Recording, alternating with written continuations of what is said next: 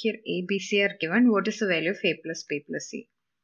Here this bar represent repeating decimals.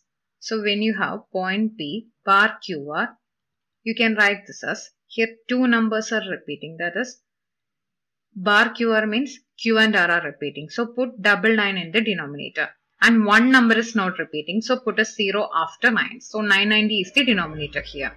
Now in numerator, write all the digits first, that is PQR. Then subtract the non-repeating number. Here P is not repeating, so subtract P from PQR.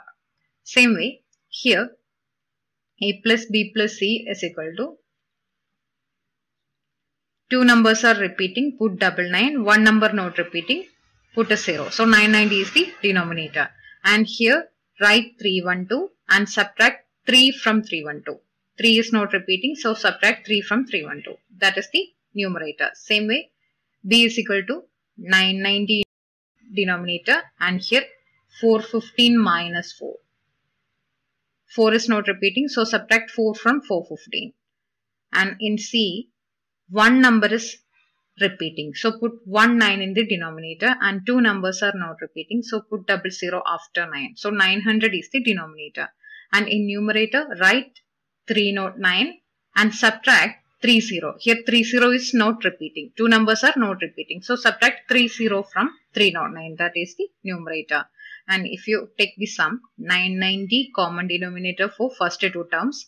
And here this is 312 minus 3 is 309, 415 minus 4 is 411.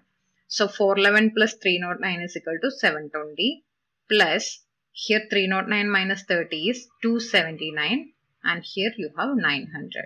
So if you take the sum, 9 goes 11 times in 99, 8 times in 72, 100 times in 900, and 31 times in 279. Here take 1100 as LCM, and 11 goes 100 times in 1100 means this is 800. 100 goes 11 times in 1100. So 11 into 31 is equal to 341. Now this is equal to 1141 divided by 1100. Option 1 is your answer.